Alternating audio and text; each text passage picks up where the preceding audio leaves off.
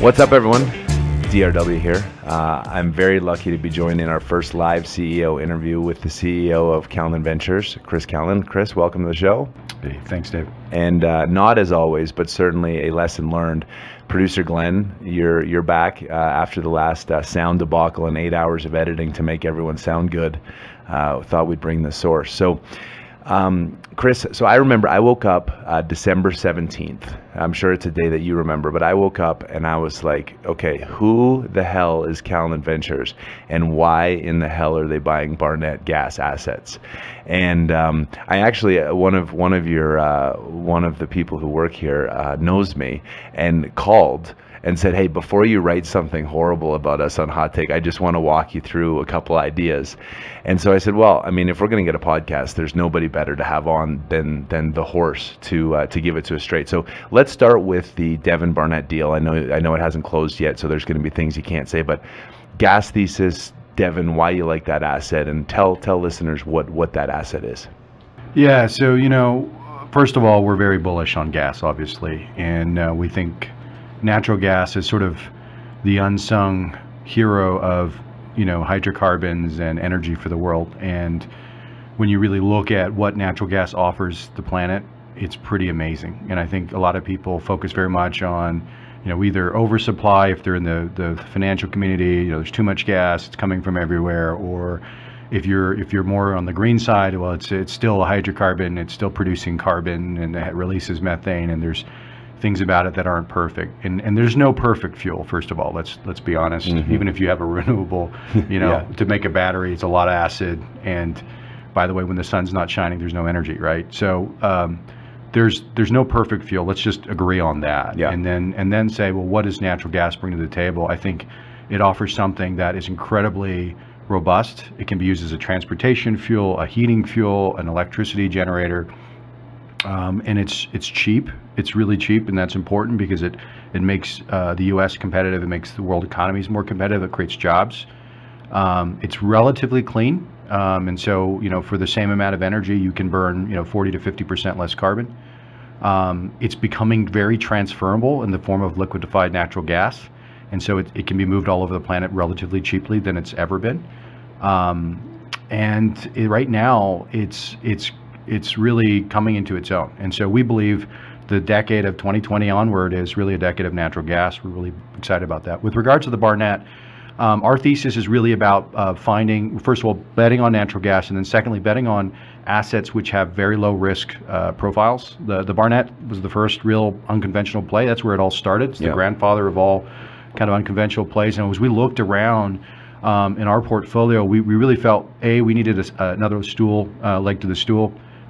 We needed a play that we could have low risk on. The Barnett's been producing a lot of the horizontal wells for over 15 years.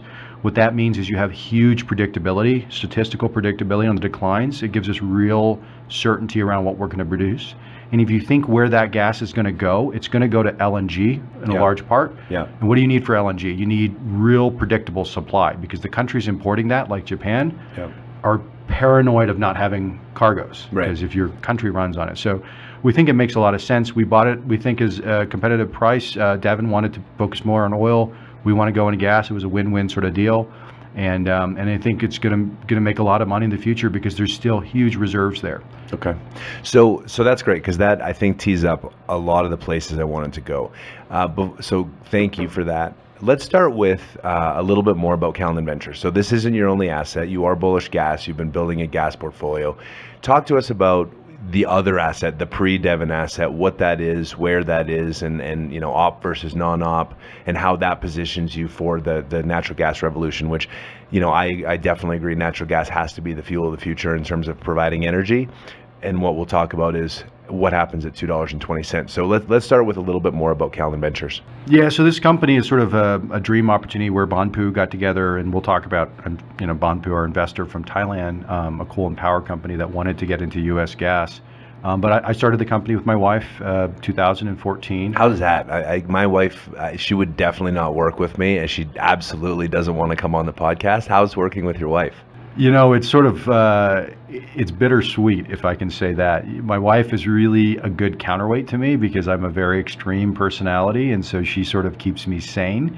at the same time, when we kind of get on loggerheads about something, it really is it kind of has a spillover effect into your marriage. Right. So is there like, I disagree with you and you're on the couch tonight? Has that ever happened? Probably not the couch, but go stay in the basement for a long time before you come to bed.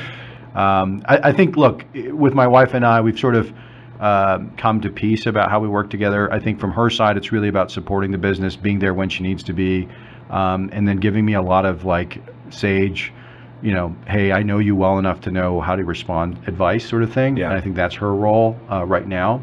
And then we decided to do this business just because she knew that I was a serial entrepreneur and I had to do something, right? I had all these ideas as a consultant. I needed to go out and say, it was kind of like that episode of Seinfeld where George decides to do everything opposite of what he should do, or what he wants to do a day, and it worked out really well. So I worked in a lot of Fortune 500 companies, and I decided, okay, I've got a list of things not to do, and I'm going to do the opposite of those and see what happens. And that's the sort of the genesis of the company here. We're not going to have a lot of BS around hierarchy, and we're going to allow really rapid decision making, and we're not going to tolerate just doing things because that's what everyone's done, and we're going to think out of the box. And so that's sort of the genesis of the company.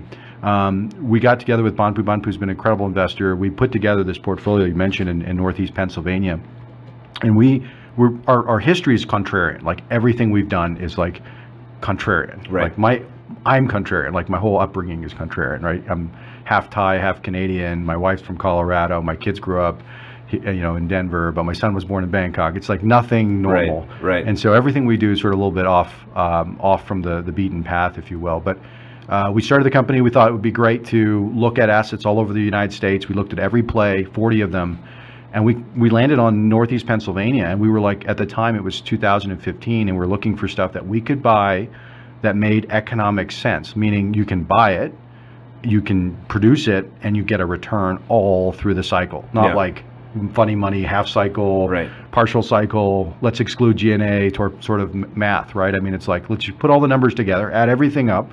What did you make? What did it cost you to make that? And then what's the cash flow and what do you generate? And Northeast Pennsylvania was one of those plays where we're like, we found this hidden gem, sort of like Moneyball, right? You sort of get out there, you look at the math and you say, well, wait a minute, this thing's making money. And is that position an operator position or non-op position? So we started non-op, yeah, and then we decided we got to go operate. Yeah. And we had this thesis that non-op was the way to go, and the problem was a lot of the operators that we were working with just weren't doing what we consider rational economic decisions. Right. They were filling FT. They were highly levered. They had other priorities going on. Right. As a non-operator, you're sitting there saying, well, this doesn't make money. Why are you doing this? Or let's do this. It does make money. And they were like, no, we can't do that because of X, Y, and Z reasons. Now, my recollection, and I haven't spent a ton of time on the Marcellus because I've quite honestly, until December 17th, I hadn't spent a lot of time in the last year thinking about natural gas. The old thesis, certainly 2012-13, was you're closest to all the markets in the U.S. and therefore you were getting a premium. And yet, Marcellus gas has really grown from 3 BCF a day to kind of 30, 35 BCF a day since 2010, and that premium, I think, has turned into a discount. Correct. And so then you also have 220 gas. So 220 gas with some level of discount. I know the Marcellus is, the gas play. Clearly the growth shows it. How do the economics work, and what should investors and listeners expect in 2020 as gas stays at 220? The winter hasn't been cold. Storage is on average, but, there's probably an argument in April to look at $1.50, $1.60, $1.70. Do guys shut in gas? How do you see the gas market evolve from a pricing? Because I agree with you, it is the fuel of the future, but at 220 less a discount, it's hard to see how those economics work. So curious your thoughts. You're very close to it. Yeah, I kind of look at gas where the airline industry was sort of in the early 2000s, right? You had too many carriers, you had too much supply in the market, and everyone just got out there and tried to sell more seats cheaper. And so what did that do? It made to airline prices like ridiculous. You could fly to across the country for a couple $100 maybe or less, right? And so that was just not sustainable. And so what happened? The industry consolidated. People added things like Economy Plus, and they took seats out of the market, and then things stabilized. And now you look at routes and you're like, okay, I can check between Southwest and United, and it's the same price basically. Right. Gas is like that. The reason we are struggling is not because of the demand. What people forget is demand is growing actually very fast. And low prices stimulate more demand. So from a market perspective, if I wasn't an investor, I'd say low prices are the best thing for us right now because we're getting the demand growth that we've wanted in gas, and it's happening, right? Yeah. But the problem is there's a number of producers out there that are really struggling, and in order for them to keep their numbers up as prices go down, the only lever they really have is to produce more. Right. And in fact, that exacerbates the situation. So if you look at Northeast Pennsylvania, for example, or even Appalachia as an entire play area, producers there are a lot of them, majority very sick. They're over-levered, they're under way more FT or firm contracts than they can sustain. They've got huge shareholder pressure, and they're at $2 gas. So what does that imply? That implies we need consolidation. It implies we need some bankruptcies to happen, guys to get out of the market. And we just need to stop producing. You know, when you see people still drilling in this market, that's your sign of a sick industry. Right. Because at $2 gas, I can tell you no play makes money. You know, a gas directed play, an oil play that's trying to drill for oil, sure. But if you're drilling for gas at $2 and you think that's making money, then I'd like to see that math, because we're in some of the best rock in Northeast Pennsylvania, and I can tell you we're not drilling next year. Yeah.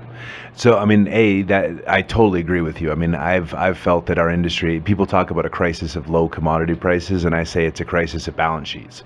And that exactly on the gas side, I remember 2006 being around the Rockies and CBM, the amount of firm transport is like basically a company killer. It's like the crack cocaine of it is the crack cocaine, and amazing. It's still amazing to me that people like you. It's the only thing an investor really needs to understand, and yet it doesn't really show up on the balance sheet. It's like those old Gulf of Mexico platforms. Yep. You used to have the weird leases, that the off-balance sheet leases, so that liability never showed up on your balance sheet.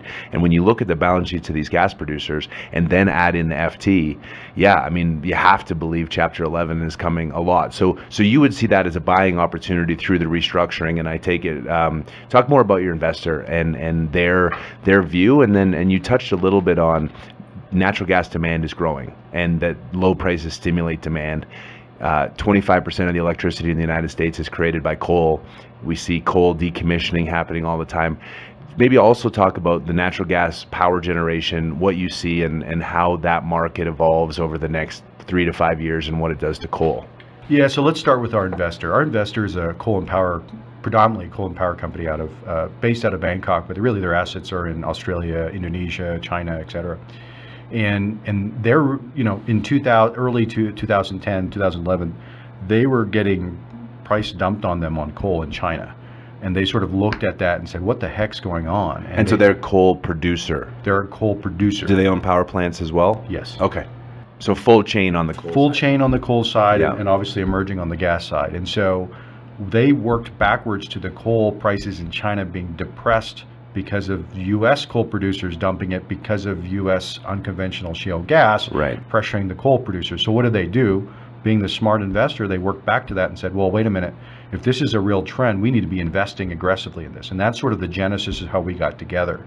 So they worked backwards from China coal all the way to U.S. shale gas, finding out that that was the source of the competition, and decided if you can't beat them, join them.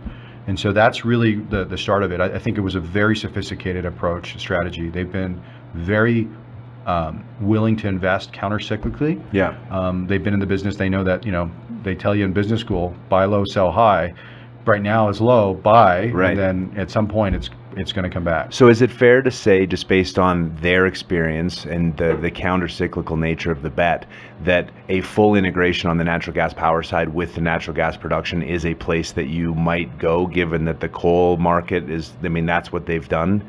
Yeah, I mean, if you look at where margins are captured, right? We do this value chain analysis. You say, okay, I get this much money from moving it from under the ground to the surface. And I get this much money from moving it from the surface in a pipe to the next point in the pipe. And then I do something with that hydrocarbon. In this case, if I'm burning it into steam, right, and converting it into electricity, how much money can I make off selling electricity? And what you find is, at every stage, there's quite a bit of margin that's taken off the table. So the actual producers don't make that much money.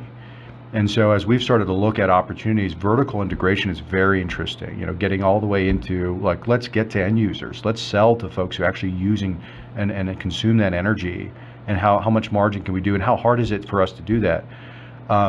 It's not that hard, actually. You Yeah. just have to want to do it. And right now in the US, we've got such segmented capital that says you need to play in this sandbox, you don't go in that sandbox, Right.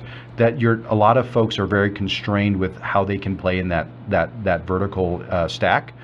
We, on the other hand, have huge amounts of flexibility. Right. We've talked to our investors and they say, no, we get it. We think it makes sense. And so if you've got that flexibility on the capital side, and that's really what's holding people back, is Yeah. their money says, don't do that. Yeah. Whereas our money says, do the smartest thing and make as much money as possible. So on the natural gas power generation, I've heard a lot of rumors. Again, you talked about it in the opening on it's not always sunny, it's not always windy. Batteries are expensive to make a solar panel. You need something called an electric arc, which just sounds very energy intensive. How much surplus natural gas capacity, like how much additional switching could occur if coal just went away with existing, and then how much new plant infrastructure would get built, and how do you see Kalnin sort of playing in that? Is it a build a power plant and source it close and do that, or is it buy existing infrastructure from a utility company, I presume, who owns it? Yeah, well, so let's start with the second question. The concept of integrating into the economics of a power plant aren't unique, right? Mm-hmm. There's a lot of producers today looking at netback pricing, where you kind of price off electricity, PGM, et cetera, and get that price converted in some sort of heat rate. And so that's not unique. But the idea that you can really play in various types of capital structures in that area is unique. And for us, we would look at all the above. We've looked at everything from a greenfield build a power plant from the ground up, right, and serve a market, to is there stuff out there to buy? And so the answer is yes to both. And I think what we're looking at is what is the best risk-adjusted and most efficient way to get that. I think buying probably makes a lot more sense in this market. There are a number of power plants available to be purchased, and we have the reserves to supply those power plants. And that does a win-win thing, because as a power plant, you're concerned about your number one cost, which is gas, fuel, if you're a gas-fired power plant. And so if you've got that locked in for 20 years, guess what? You can go get bonds that are dirt cheap, right? And then if you're a producer, if you've got a buyer that's going to be 20 years buying you at a floored price of something, boy, that's pretty good too. So it's absolutely win-win to do something like that. That makes sense. On your second question around sort of how much future runway do we have on the power side for gas, we've got quite a bit. I mean, coal, definitely, there are some coal-fired power plants that are very, very competitive to any product, because they're there, they've been along, they're really efficient. But if you look at the new generation of power plants coming out, I would argue that you could pretty much get to low single digits in terms of percentage coal of electricity generated. And that's a lot more running room for gas than we've another used. 16 kind of percent.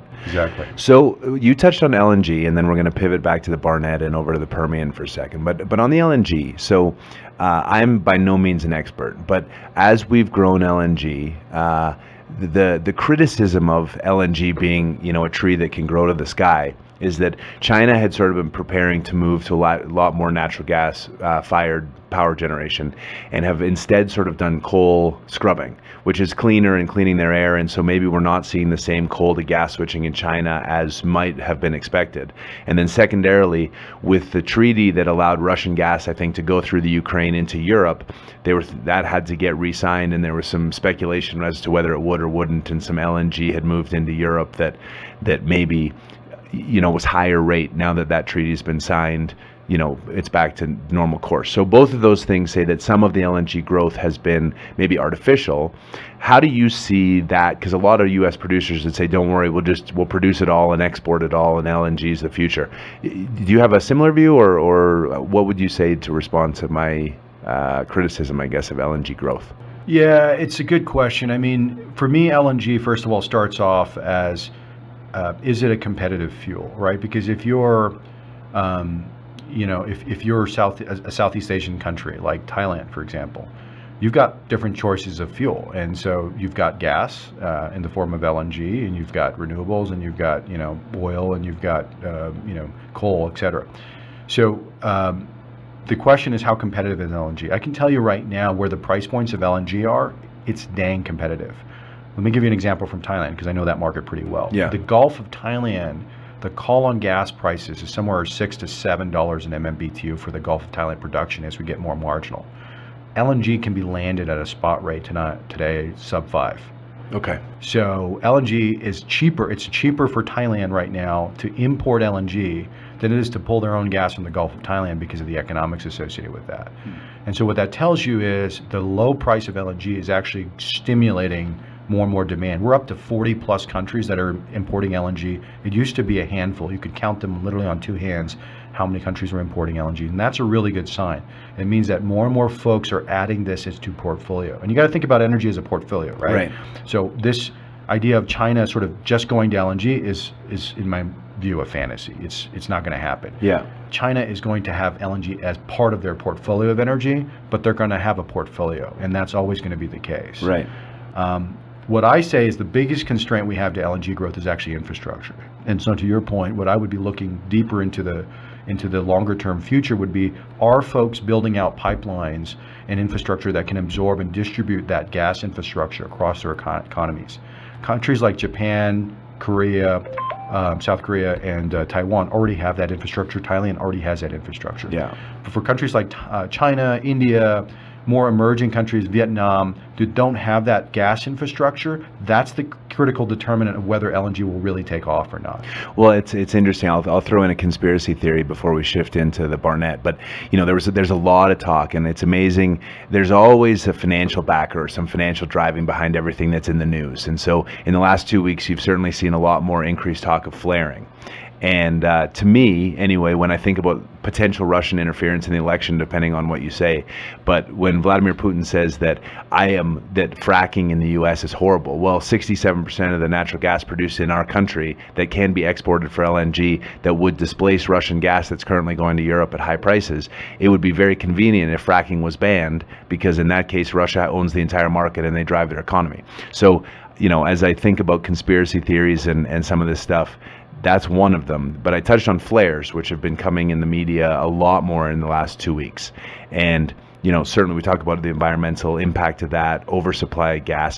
What do you think about the problem of flaring, in particular in the Permian, but flaring in the world? And how does a company like yourself address it?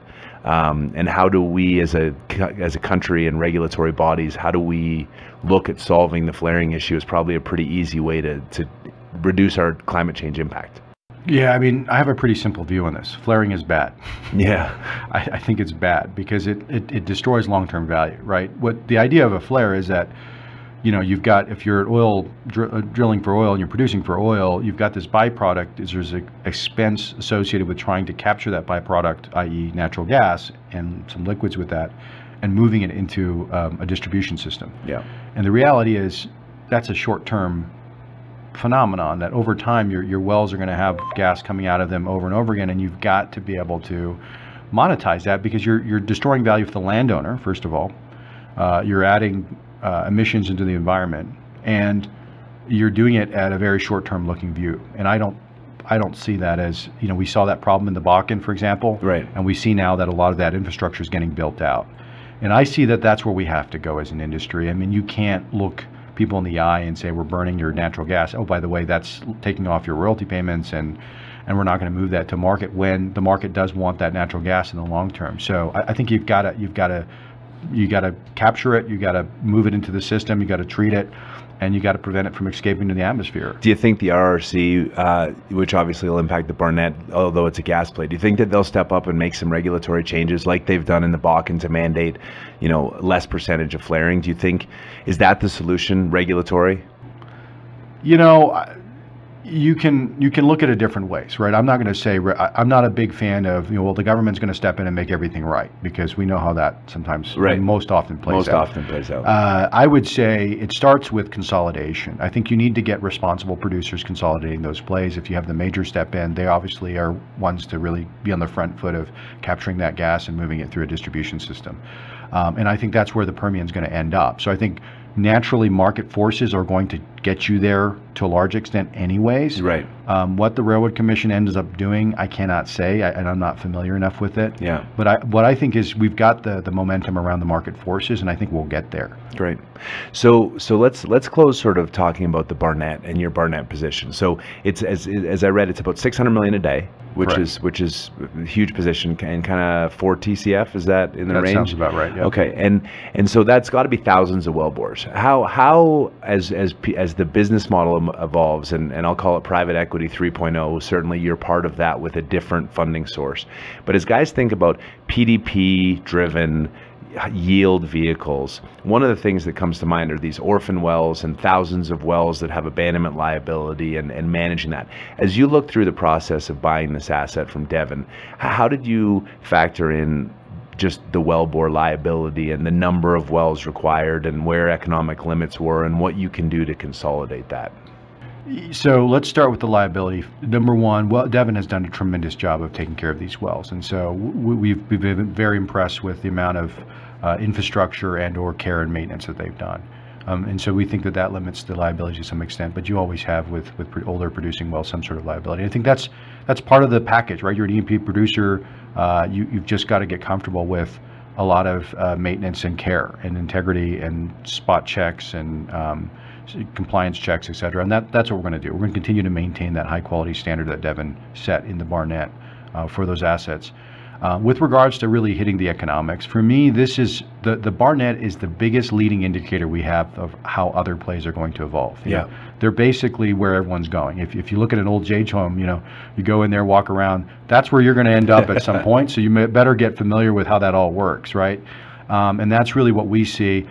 For me, it's about automation technology. And this is something that I feel like is really underemphasized in the industry today. And what I would say is, there are technologies today, and we saw this in the automotive manufacturing in the 70s and 80s when everyone came in with robotics and they started to automate the assembly lines, and it made huge productivity improvements for U.S. Auto manufacturing. This is where our industry is going. Our industry is looking at, and the technology exists. This is not, I'm not making it up. Yeah. It's just about combining it in a way that solves business problems. Everybody looks at it very point solution. I want something that optimizes my plunger lift system. But that's not what you're trying to solve for. I'm trying to solve for, in our business in the Barnett, and as we grow into other play areas, it's really about solving for automating the wells. The wells, a natural gas or an oil producing well, should be automated. It should only be touched by a human being when there's something really wrong that's happened. Yeah. Otherwise, it should be producing itself, and computers should be running those things because they can do it way better than a human. And that's where we're going, and we're investing heavily against that. And we think that's going to give us a competitive advantage. So I know all the listeners are very curious about this. Do you and your wife drive into work together, or do you take separate cars?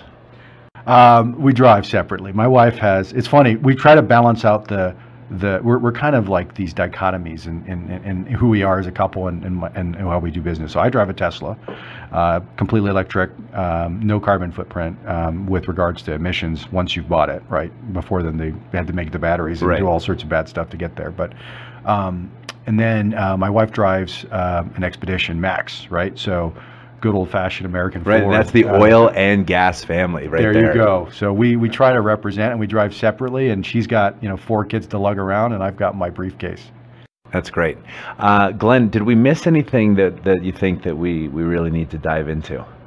No, I mean, I think that when Chris and I first met, the main one of the main drivers or differentiators that you'd even mentioned before was your technology and how you guys apply that, and that's the basis for when you came and spoke at Intercom. Yeah. Yep.